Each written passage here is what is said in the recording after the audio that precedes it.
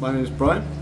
This is my channel Aged New Make, where I discuss all aspects of craft distillation, in particular with my attempts to turn barley into whiskey.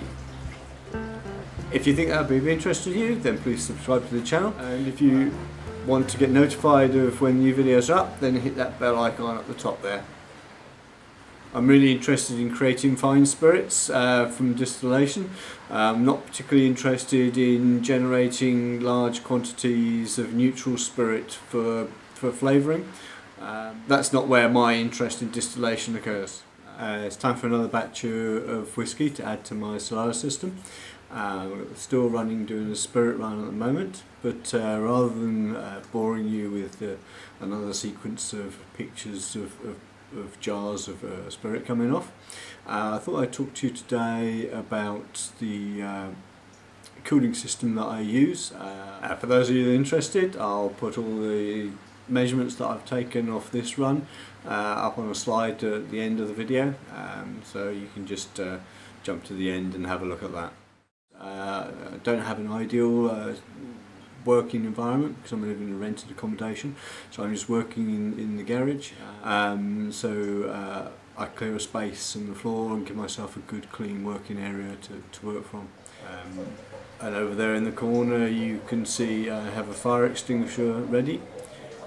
So I have a 30 litre fermenter bucket that I fill up with water, and then I have a whole collection of containers that I bought water from the supermarket, and I use those as my stock of water for cooling.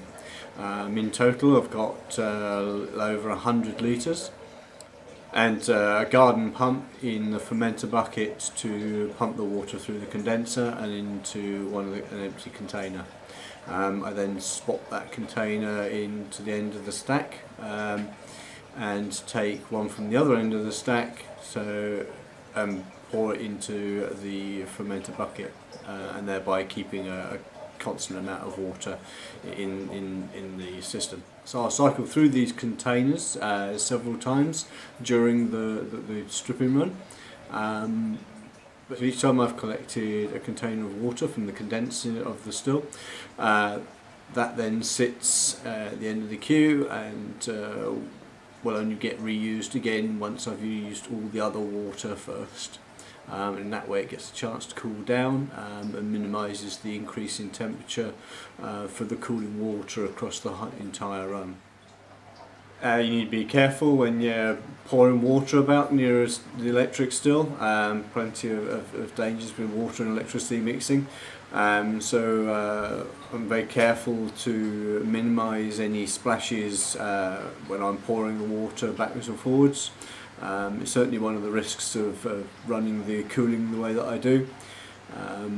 Preferably I'd want a stronger pump to be able to pump from, say, a 200 litre water butt, and in that way I could just have it running continuously back to the container and not be having that risk of pouring water from container to container whilst I'm running the still. One of the advantages of winter is because of the cold ambient temperature, the still gets a little bit more reflux in itself. The takeoff is slightly slower than it is when it's in summer, and that gives me a slightly better product out of the still. It's important to keep yourself hydrated when you're working. I'll be here for several hours while the still is running, so I make sure I have plenty of liquid to drink, both something warm to keep the chill away, and also plenty of water just to keep yourself hydrated and alert. During the run I use my phone to take snapshots. It allows me to track what's happening during the run, so I still monitor what's happening. I take a picture of the jar as it collects the spirit, and I take a picture of the thermometer reading. This is just for my own convenience, so I can track what's happening from run to run to make sure I'm getting some consistency in my process. Using your phone is quite a good way, because the timestamp also allows you to see how long it took to get to that particular point during the run. Enables you to better monitor what you're doing, and see where you might be able to notice any trend or pattern that occurs, particularly if you're using the same wash each time, and in that way you should get a similar takeoff from the still whilst you're processing the wash. Well, that's about it for today, folks. Hope you enjoyed the video. If you did, then please consider liking and subscribing, and that'll be great. See you next time. Bye.